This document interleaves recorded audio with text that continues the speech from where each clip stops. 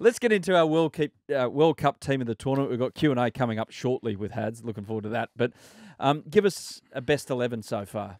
Hads, you're not going to be happy with me based on what we were just talking about, but go. Mate, I'm going to go to Cock at the top. He's scored a couple of centuries. He can keep wickets as well. Yep. Rohit Sharma. I agree with you there, so we're the same there for our openers. Rohit Sharma, he can open. Mate, he's got a strike rate at the moment of, 130. Yep. Kohli picks himself. Mendes, I'm going to have from Sri Lanka. Yep.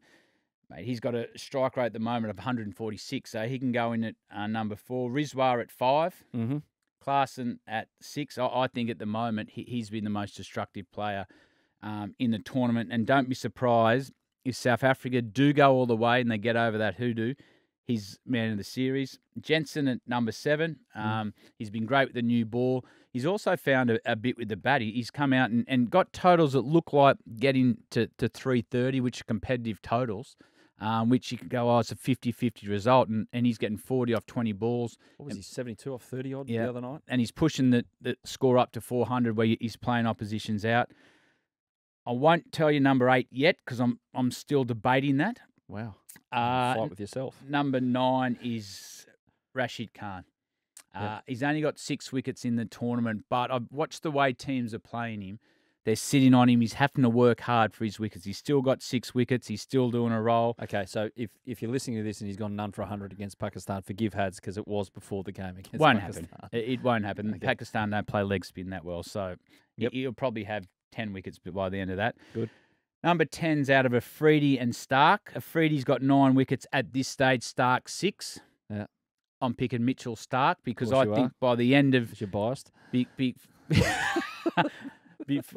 I see Sam shaking his head. Mitchell Stark, by the end of the game against the Netherlands, will be the leading wicket taker in the tournament. Okay.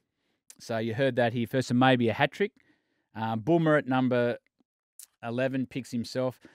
But number 8, this was a tough selection.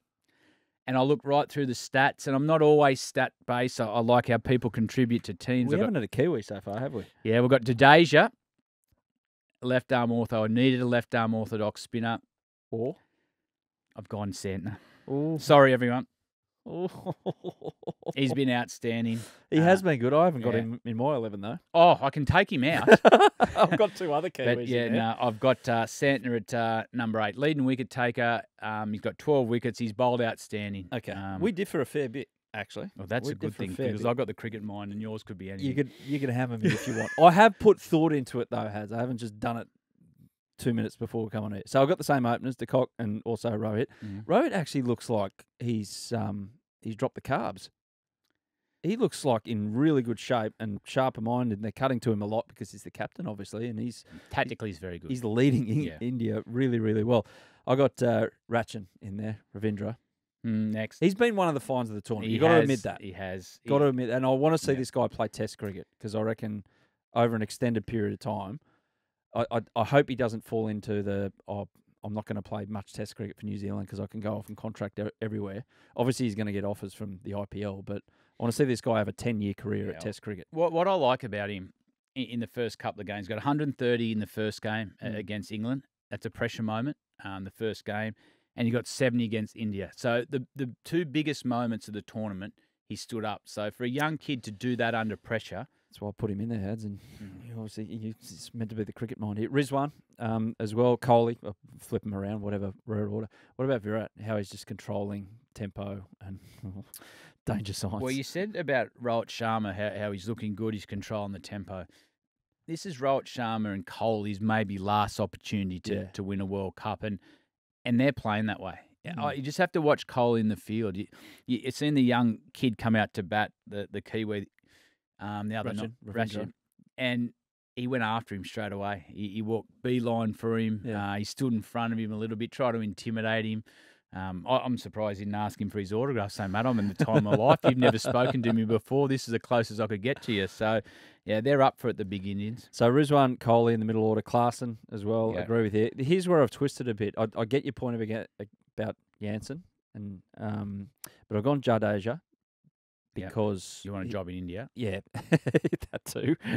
But the way he's going to have such a huge bearing on especially if Kuldeep doesn't quite get it right.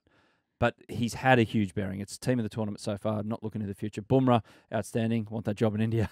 Afridi, just ahead of your man, Stark. I've gone Trent Bolt. Now, there's a reason, Hads. There is a reason. He's the only opening bowler. He hasn't taken a stack of wickets, but he's the only opening bowler who, okay, against India, he went for 6 and over, but Rohit was going. That I think his economy rate was like 4 runs and over. Like, that's hard to do at the top of an order in a 50 over thing. So I got Trent Bolt there. Don't look at me like that, because I'm going to cheer you up now, all right? Well, it's going to have to be a big selection. Well, it's an Australian. I've finally got an Australian in there. I'll put Zampa in there. I put Zamps in there because on the basis of imagine how good he'd be if he stayed out of the gym and stayed out of the swimming pool so far. We're not to the bottom of that yet. Of either story. The gym's a pretty easy one. He's tweaked his back doing a deadlift or something. But no. Swimming into a wall with your eyes Zamps does not have one muscle. So he's obviously tripped walking away from the gym. But I don't mind Zampa. Do you mind that 11? How many Indians do you have in there? 1, 2, 3, 4. Well, they're undefeated. I'm not doubting you. One Australian, just to stay on your good side. And I know job interviews are done different ways, and you're doing yours right now for the IPL. Yeah, and I'm going on a golf trip to New Zealand soon, so I've got 2 Kiwis in there.